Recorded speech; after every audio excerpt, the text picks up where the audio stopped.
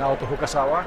I'm from Japan. I study art and product design in my college, and afterwards I became the designer for the watch design, and spent 80 years, and moved to America to join the design consultancy, and I quit after 13 years, and I established my company now, Naoto Fukasawa Design.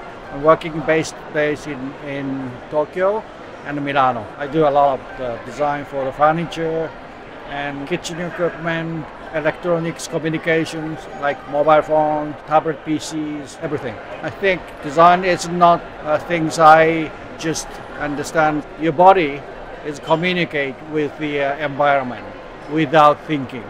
So during your walk, you're not thinking about legs, you're not thinking about the floor, shoes, you just walk. You're thinking other. So it means your body already know which location your legs to put on. So that's without thinking.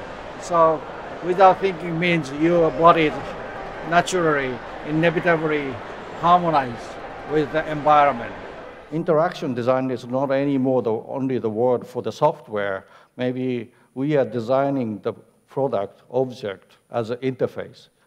Thinking about the relationship in between the human and the product and the environment too. But as you know, it's my product is very, very simple, but it's quite iconic.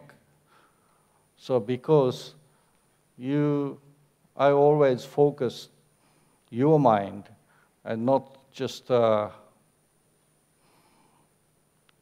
things I want to make it. I'm not the person who is the artist to be describing my product. It's more I'm even rather more interesting to read your mind, or you read your body as a kind of animal to behave. So that's why everyone say, hey, your product look like, I have seen somewhere your product, but unfortunately not, because my product already in your mind, but you have not seen it yet. I think it's your body already know which product is good for you or not.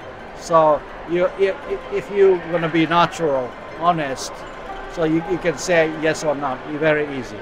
I like the simple product. I like to design interaction, but it's a physical interaction, not just a software interaction. I think people are very positive to think about design. Design is a key to making us happy too. So that's a design Indaba, the kind of the place to be talking and discussing about that.